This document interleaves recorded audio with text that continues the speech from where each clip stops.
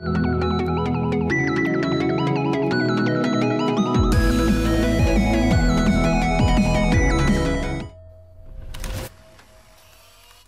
Dad'll get one of them newfangled computers. I hope the flash didn't scare you, Max. This is a keeper.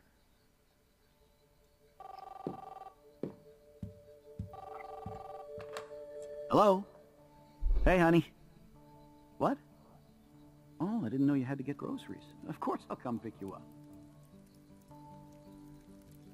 Shit, where are my keys? That's $1 for the swear jar. You mean your college fund? Keys, please. Aha! You can't hide from me forever. And no Chloe and Max wine tasting session. Dad. Don't blow it, because tonight your mother promised to make us a world-famous salmon surprise with chocolate cake for dessert. Max, you'll be here too, right? She's never leaving me. That makes all of us.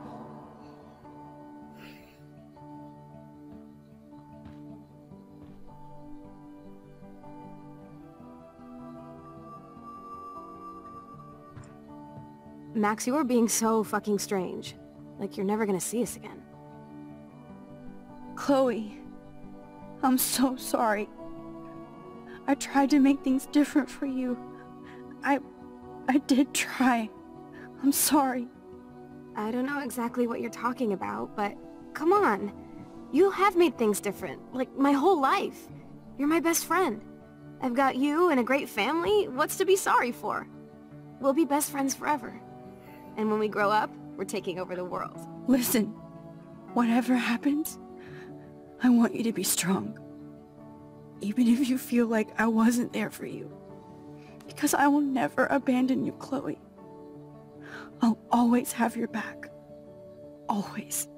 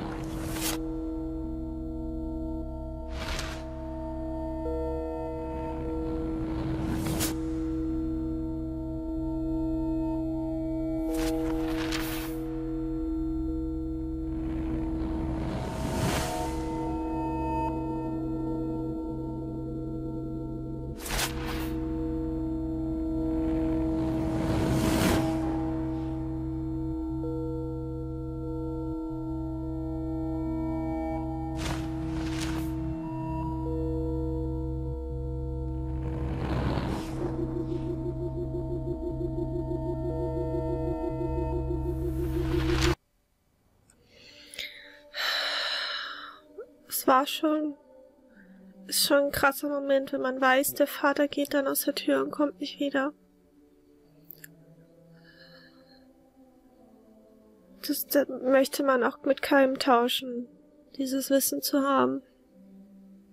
Und man weiß, man kann es nicht ändern.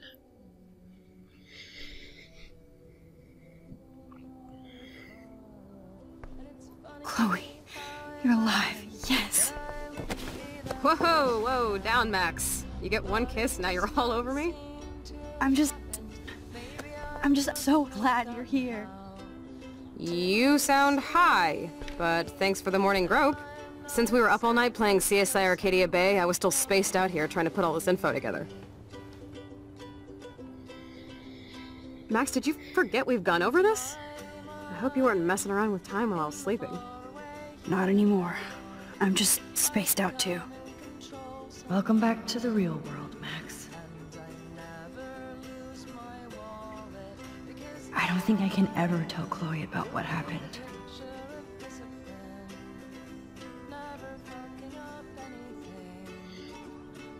Ich glaube, das sollten wir auch nicht machen.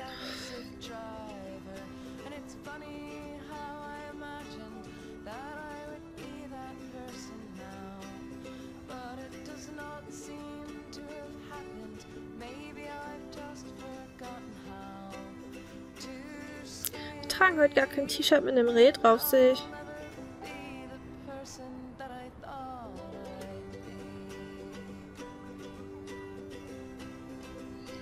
Jetzt haben wir doch immer was mit einem Reh getragen, oder nicht?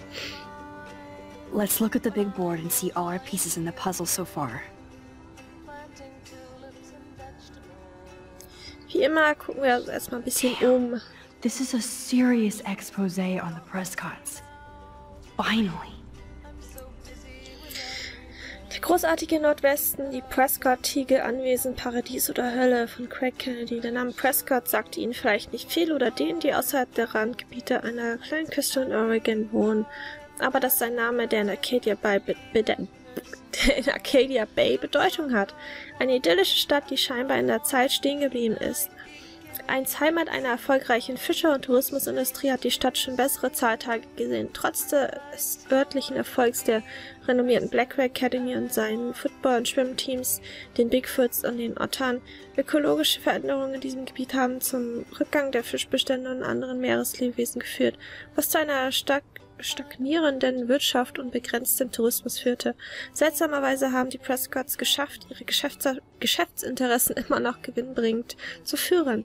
Tatsächlich stehen sie hinter einem teuren, exklusiven Siedlungsbau, bekannt als die Tiegel-Anwesen, die im tiefsten Wald in der Nähe der Blackwell Academy erschlossen werden sollen. Örtliche Ureinwohnergruppen haben bereits verschiedene Beweggründe gegen diese Entwicklung eingereicht, anführend die ausbreitende Zerstörung der Stammesländereien und der natürlichen Ressourcen. Weiter auf der nächsten Seite. Even Holmes and Watson didn't use every piece of information.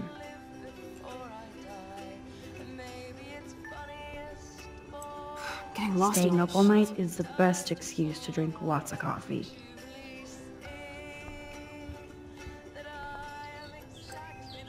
That's my Chloe.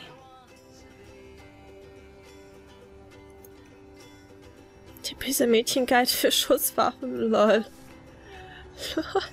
Überhaupt nicht übertrieben.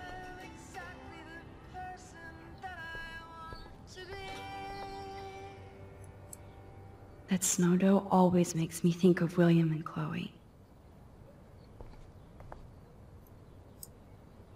This butterfly photo seems like a million years ago.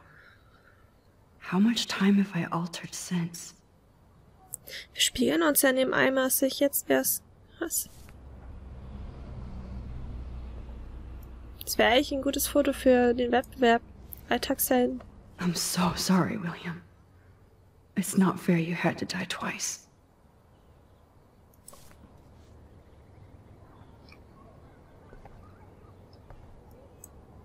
Yes, Chloe Price was here. I feel like we're missing a major clue. Keep digging, Chloe.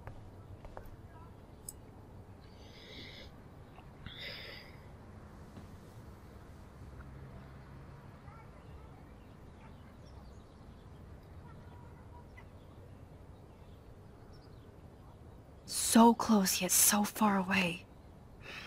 We have to do 3 main things. Right. What things? 1. Decipher Frank's logbook. 2.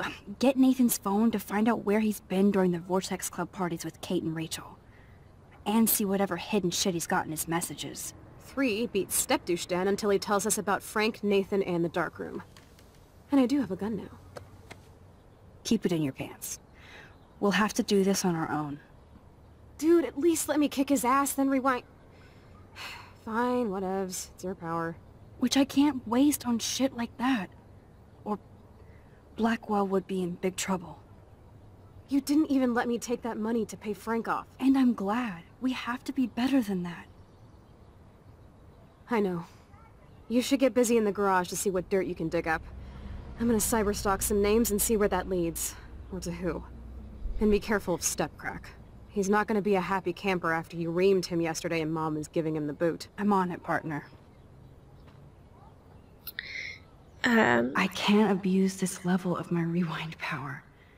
It's way too dangerous, and I need to navigate the present without messing up the past. glaube, die Klamotten sind die von Rachel, die wir immer noch anhaben.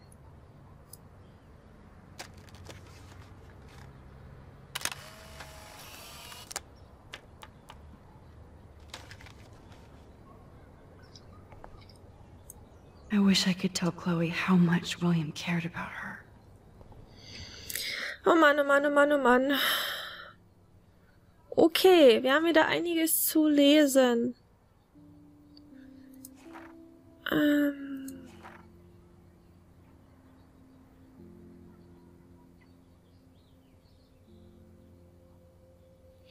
Das hatten wir, glaube ich.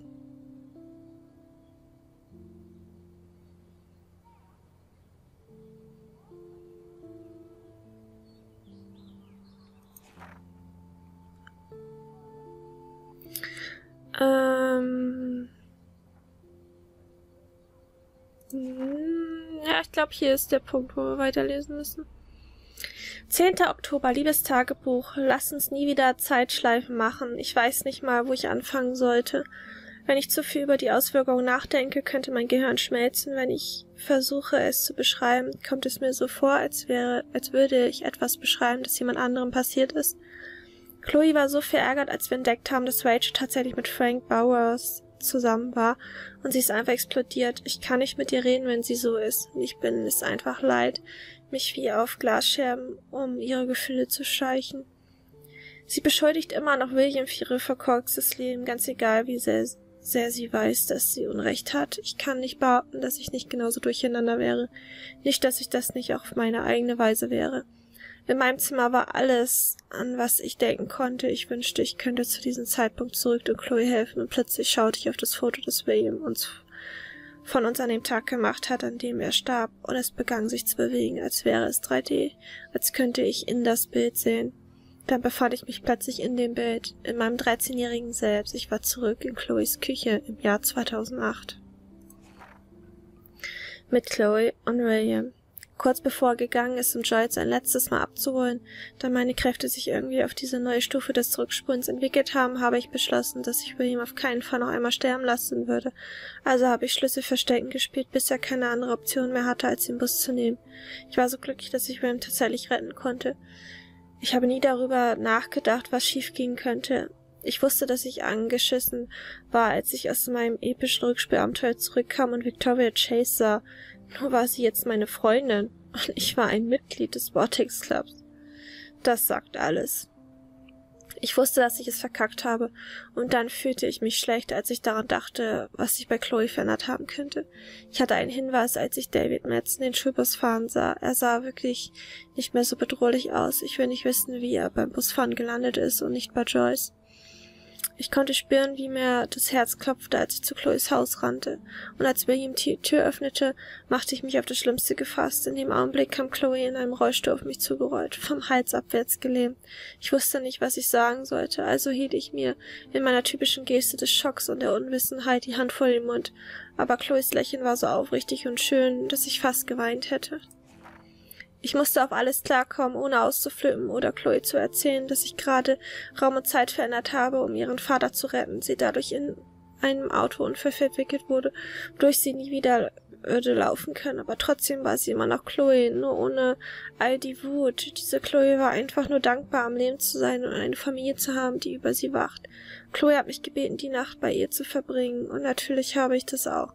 Ich bemerkte im Vergleich zu vorher, wie heruntergekommen das Haus war. Ich sah die unglaublich teure Ausrüstung, die Chloe nun benötigt, inklusive ihrem neuen Garagenzimmer. Sorry, David. Auch wenn ich mich schrecklich entfernt gefühlt habe, war Chloe einfach so lebendig und enthusiastisch, wieder mit mir abhängen zu können, vor allem, weil ich sie nach dem Unfall richtig sitzen lassen habe. Selbst in einem Alternativ-Universum bin ich eine echt beschissene Freundin. Chloes Welt war für mich so neu und einzigartig, besonders ihre Kraft und Güte und Leiden. Sie brauchte eine ganze Apotheke, um durch den Tag zu kommen. Ich bemitleide sie nicht. Ich bewundere ihre Einstellung. Diese Chloe gab niemandem die Schuld für ihre Lage, auch wenn sie das Recht dazu hätte. Wir sind zum Strand spaziert und sahen die gestrandeten Wale, die bewiesen, dass etwas Schlimmes in beiden Realitäten passiert.